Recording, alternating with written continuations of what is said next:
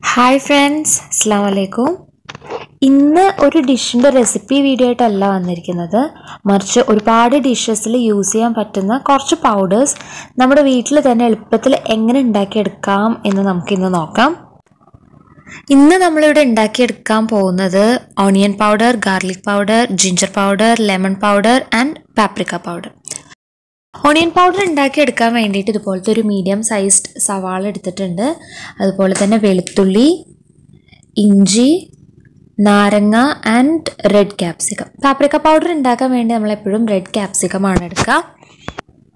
Onion powder ഉണ്ടാക്കിയെടുക്കാൻ വേണ്ടിയിട്ട് ഇതുപോലത്തെ ഒരു സവാള നല്ലതുപോലെ കഴുകി അതിൻ്റെ തൊലിയൊക്കെ കളഞ്ഞെടുത്തതിന് ശേഷം മാക്സിമം ചെറിയ പീസസ് ആക്കിയിട്ട് ഒന്ന് ചോപ്പ് ചെയ്തെടുക്കണം.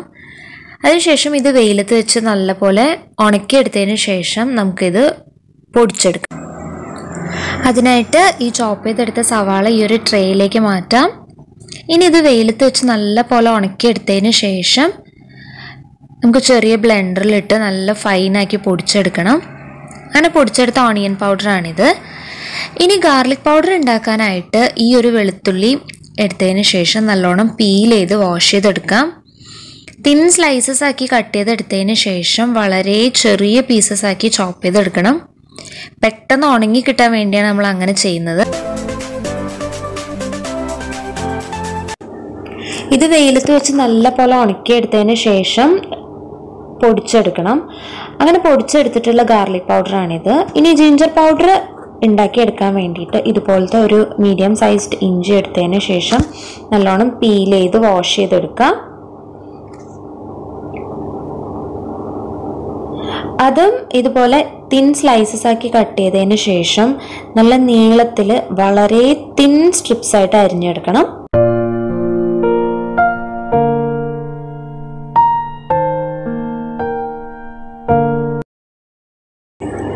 കട്ട് ചെയ്തെടുത്ത ഇഞ്ചി നമുക്ക് ഇതുപോലെ ഒരു ട്രേയിലേക്ക് ട്രാൻസ്ഫർ ചെയ്തതിന് ശേഷം വെയിലത്ത് വെച്ച് നല്ലതുപോലെ ഉണക്കിയെടുക്കാം. അടുത്തതായിട്ട് ലെമൺ പൗഡർ ഉണ്ടാക്കിയെടുക്കാൻ വേണ്ടിയിട്ട് നമ്മൾ എടുത്തു വെച്ചിട്ടുള്ള നാരങ്ങ നല്ല എക്രോസ് ആയിട്ട് ഇതുപോലെ തിൻ സ്ലൈസസ് ആക്കി കട്ട് ചെയ്തെടുക്കണം. മാക്സിമം തിന്നാക്കി സ്ലൈസ് ചെയ്തെടുക്കാൻ വേണ്ടി നോക്കുക. ബിക്കോസ് ഇത് ബാക്കിയുള്ള വെജിറ്റബിൾസിനെ വെച്ച് നോക്കുന്ന സമയത്ത് നാരങ്ങ ഉണങ്ങി കിട്ടാൻ വേണ്ടി കുറച്ചുകൂടി ദിവസങ്ങൾ എടുക്കും. സോ ഇതിൻ്റെ തോല് പെട്ടെന്ന് ഉണങ്ങി കിട്ടുമെങ്കിലും ഇതിൻ്റെ അകത്തുള്ള ഈ അല്ലികളുടെ വാട്ടർ കണ്ടൻറ്റ് മാറിക്കിട്ടാൻ ബുദ്ധിമുട്ടാണ്.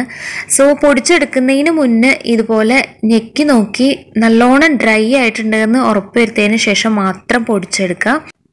നെക്സ്റ്റ് പാപ്രിക്ക പൗഡർ ഉണ്ടാക്കുന്നതിന് വേണ്ടിയിട്ട് ഇതുപോലത്തെ റെഡ് ക്യാപ്സിക്കം എടുക്കാം.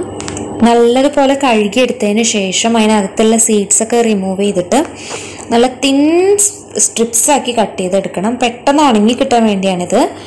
നമ്മൾ കൂടുതലും പാപ്രിക്ക പൗഡർ യൂസ് ചെയ്യുന്നത് മാരിനേറ്റിംഗ് പർപ്പസസിന് വേണ്ടിയാണ്. Grill items, tandoori chicken പോലെയൊക്കെയുള്ള smoky flavour കിട്ടാൻ വേണ്ടിയിട്ടാണ് കൂടുതലും നമ്മൾ പാപ്രിക്ക പൗഡർ യൂസ് ചെയ്യുക.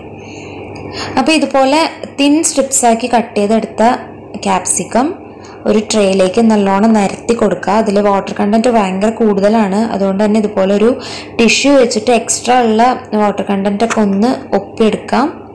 ഇനി ഇത് വെയിലത്ത് വെച്ച് ഉണക്കിയെടുക്കാം. കുറച്ച് ദിവസങ്ങൾക്ക് ശേഷം ഇതുപോലെ സവാള നല്ലതുപോലെ ഉണങ്ങി വന്നിട്ടുണ്ട്. ഇനി നമുക്ക് ഇത് ബ്ലെൻഡറിൻ്റെ ചെറിയ ജാറിലിട്ട് നല്ല ഫൈനാക്കി പൊടിച്ചെടുക്കണം. ഈ ജാറിനകത്ത് എന്തെങ്കിലും വെള്ളത്തിൻ്റെ കണ്ടൻറ്റ് ഉണ്ടെന്നുണ്ടെങ്കിൽ ടിഷ്യൂ വെച്ച് നല്ലപോലെ തുടച്ചെടുത്തതിന് ശേഷം മാത്രം പൗഡർ ചെയ്തെടുക്കുക.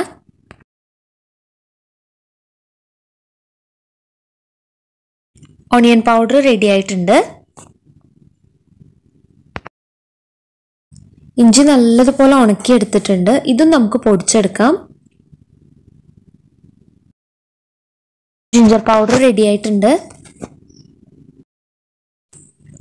നെക്സ്റ്റ് ഇതുപോലെ ഉണങ്ങി വന്ന വെളുത്തുള്ളി നല്ല ഫൈൻ പൗഡർ ആക്കിയിട്ട് നമുക്ക് പൊടിച്ചെടുക്കാം.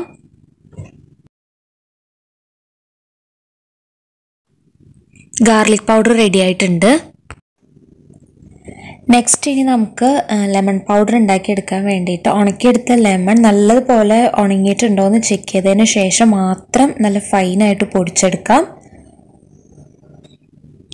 റെഡ് ക്യാപ്സിക്കം നല്ലതുപോലെ ഉണങ്ങി വന്നിട്ടുണ്ട്. നമുക്ക് ഇതുകൂടി പൊടിച്ചെടുക്കാം. പാപ്രിക്ക പൗഡറും റെഡി ആയിട്ടുണ്ട്. ഈ പൗഡേഴ്സ് എല്ലാം തന്നെ നമ്മുടെ കിച്ചണിൽ ആവശ്യമായിട്ടുള്ള പൗഡേഴ്സാണ്. അത് വളരെ എളുപ്പത്തിൽ നമുക്ക് വീട്ടിൽ ഉണ്ടാക്കിയെടുക്കാൻ പറ്റും. എല്ലാവരും ഇതൊന്ന് ട്രൈ ചെയ്ത് നോക്കണം. സോ ഈ ഒരു വീഡിയോ ഇഷ്ടമായിട്ടുണ്ടെങ്കിൽ ഇത് നിങ്ങളുടെ ഫ്രണ്ട്സ് ആൻഡ് റിലേറ്റീവ്സ് ആയിട്ട് ഷെയർ ചെയ്യാൻ മറക്കരുത്. നെക്സ്റ്റ് വീഡിയോ ആയിട്ട് കാണുന്നവരെ ടേക്ക് കെയർ. Bye bye. അസ്സലാമു അലൈക്കും.